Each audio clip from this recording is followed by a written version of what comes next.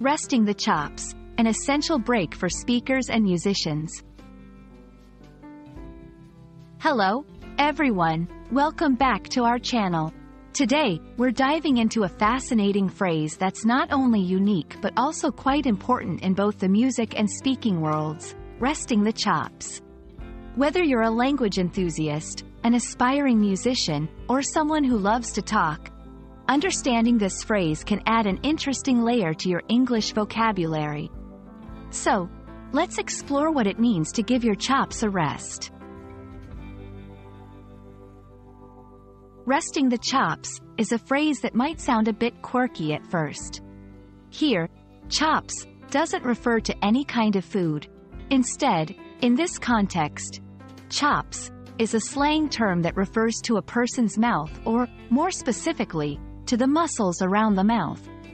These muscles are crucial for talking, singing, playing wind or brass instruments, and even for some woodwind instruments. So, when someone talks about resting the chops, they're essentially talking about giving these muscles some much-needed rest. You might wonder why it's important to rest these particular muscles. Well, just like any other part of the body, the muscles around the mouth can get tired or strained from overuse. For musicians, especially those who play instruments like the trumpet or saxophone, resting the chops is vital to prevent fatigue, maintain sound quality, and avoid long-term damage. Similarly, for speakers, actors, or anyone who uses their voice extensively, taking a break helps preserve vocal health and prevents issues like hoarseness or even vocal nodules. Resting the chops ensures that these muscles stay strong, flexible, and ready for performance. Resting your chops can be as simple as taking short breaks during practice sessions or between performances. It's about recognizing the signs of fatigue and giving yourself a moment to recover. For musicians, this might mean setting aside the instrument and doing some gentle stretches or relaxation exercises. Speakers and singers might benefit from silent periods, hydrating well, and using warm-up and cool-down exercises for their vocal cords.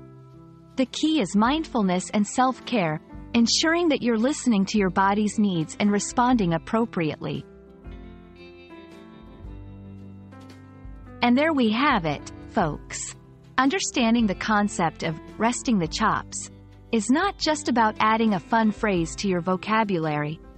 It's about recognizing the importance of rest in maintaining your performance, whether you're a musician, a speaker, or a singer.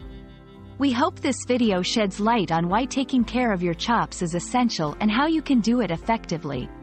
Remember, your abilities are like a precious instrument, and taking care of them ensures they'll serve you well for years to come. Thanks for watching, and don't forget to give your chops the rest they deserve.